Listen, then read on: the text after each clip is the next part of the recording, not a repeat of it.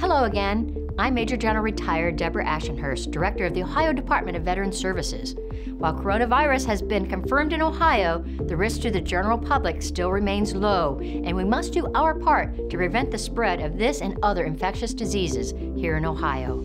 Governor Mike DeWine, along with the Department of Health, ask all Ohioans, especially first responders, healthcare providers, long-term care providers, child care facilities, schools, colleges and universities, businesses, faith-based groups, and many others, including veterans, to help prevent the potential spread of the disease. The state has set up a coronavirus website full of up-to-date Ohio information and resources at coronavirus.ohio.gov. There you will find links and information on how to take action and prepare for COVID-19.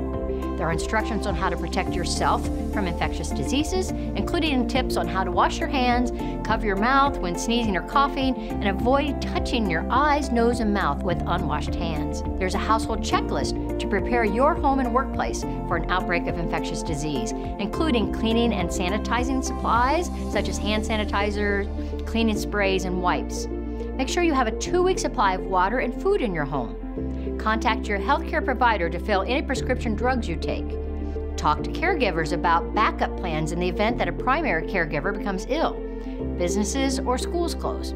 We are doing everything we can at the Ohio Department of Veterans Services to follow the state and CDC guidelines and prepare for any potential outbreaks. At ODVS, we are limiting access points getting into our facilities. We are cleaning high-touch surfaces such as counters, tables, doorknobs, and handrails. The state is asking employees to stay home when they are sick and avoid contact with people who are sick. Make sure you get adequate sleep and eat well-balanced meals. Wash your hands often with water and soap at least for 20 seconds before drying them with a clean towel or let them air dry. Wet hands can further the spread of any infectious disease. Please cover your mouth with a tissue or a sleeve when sneezing or coughing.